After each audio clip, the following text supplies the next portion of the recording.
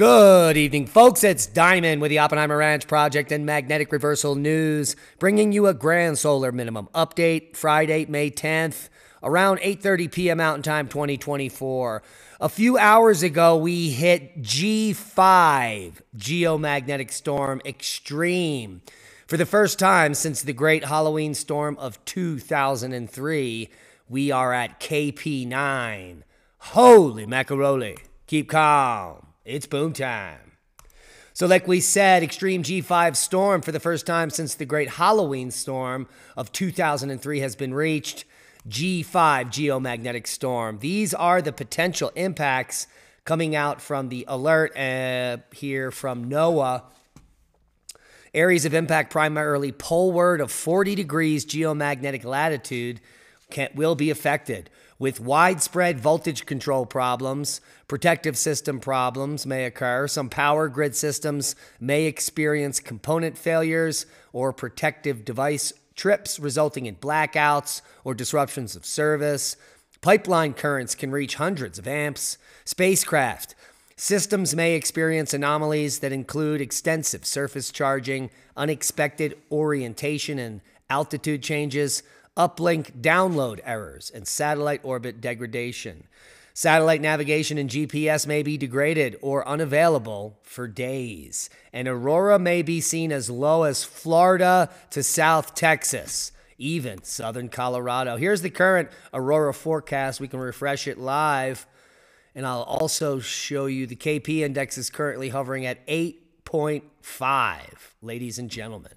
So if you have clear skies like we do right now, but it's forecast to rain all night, unfortunately, get out and look up. We're going to cover this geomagnetic storm in great detail in just a moment.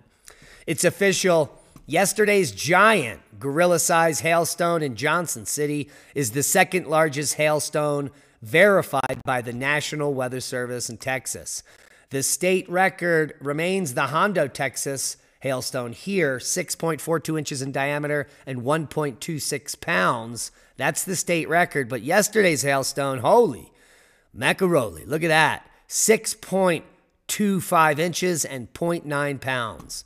The second largest hailstone in Texas history. The nexus of the schmexus. And let's take a look at the hailstorm that produced that stone.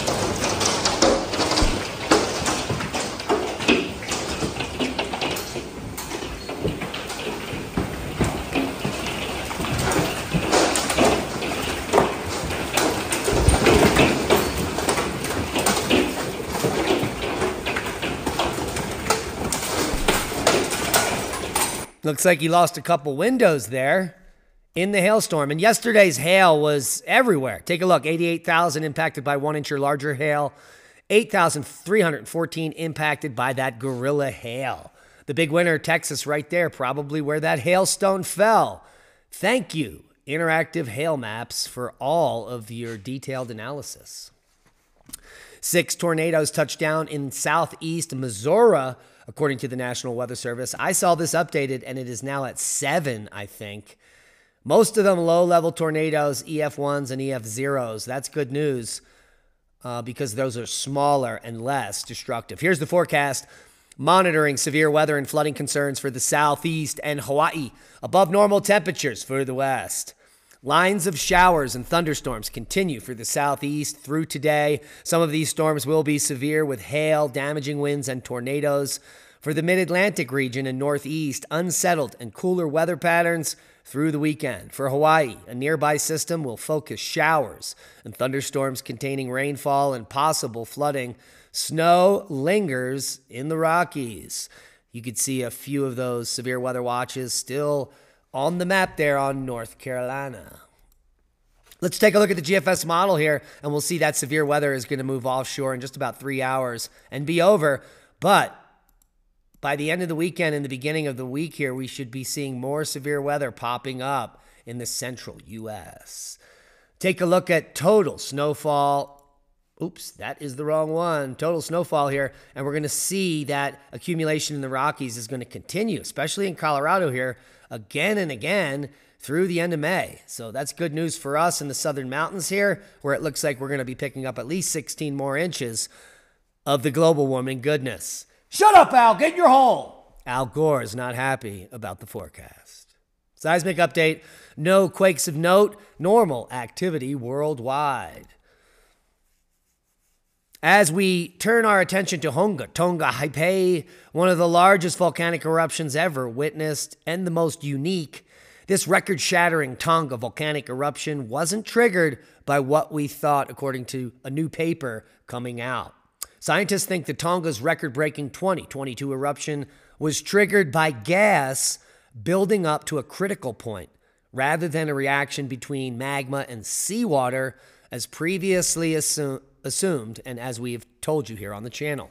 The paper coming out, I guess, just the other day. Where is the date? Oh, this is all the way back in the 21st of April. Here, a gas-driven climatic explosion. New evidence-based model for climatic 15th January 2020 Hunga Tonga eruption. A gas-solid reaction, choke, magmatic gas discharge, internal gas pressure increase, and so on and so forth. And it was the mixing of these gases that caused the thin crust above the volcano to go boom.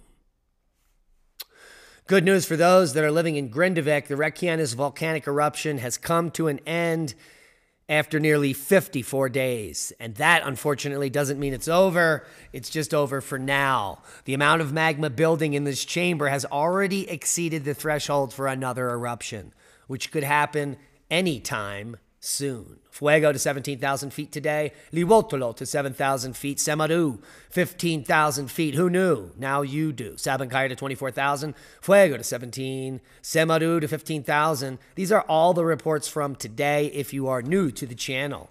Erta Ale, a new interesting volcano. Look at that.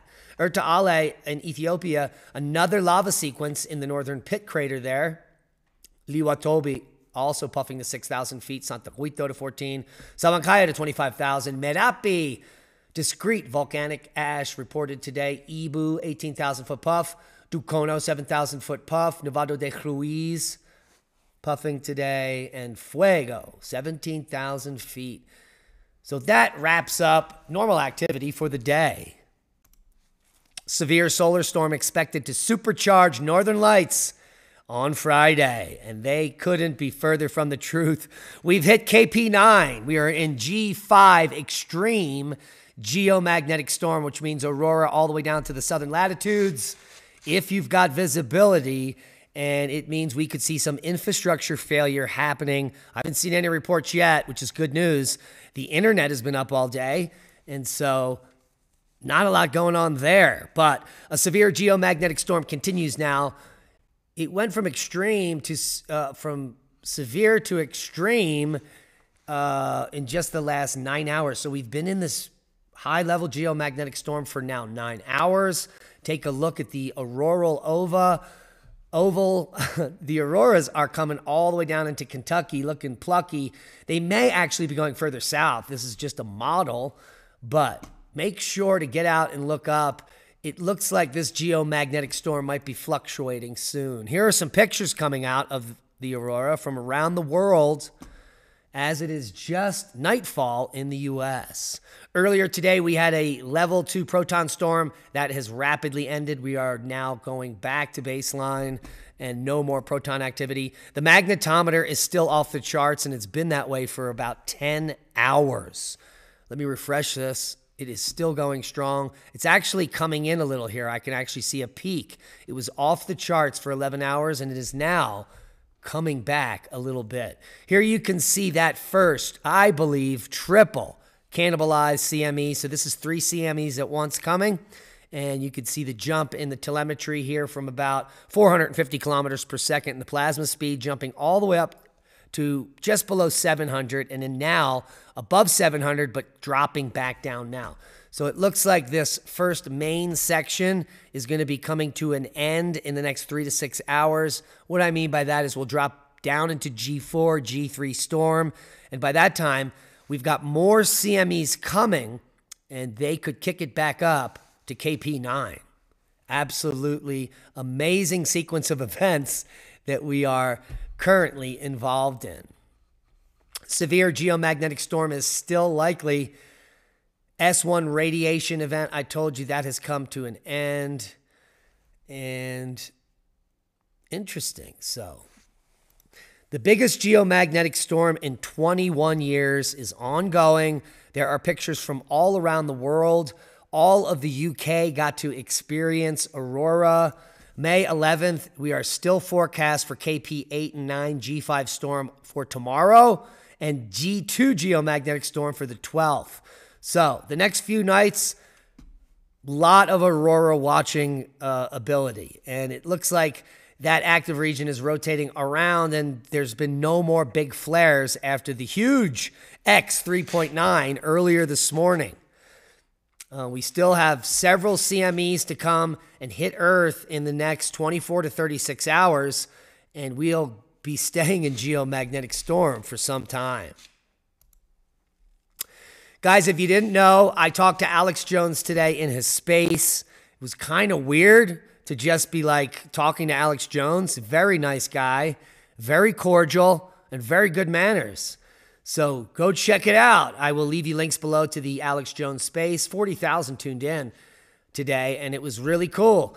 He was talking about the biggest solar storm on record headed to Earth. I told him that is not the case, but it is a solar storm nonetheless. What else do you see heating stuff up? Uh-oh. Nothing but thermal vents. That's it. Sorry about that. Get your seeds from All Heirloom Vegetable Seeds from the Alliance of Native Seed Keepers and support the channel and the work that we do here. If you're looking for the best open pollinated, cheapest seeds, look at that, $2 a pack. If you buy more than $25, shipping's free. Add our coupon code ORP2024, 10% off.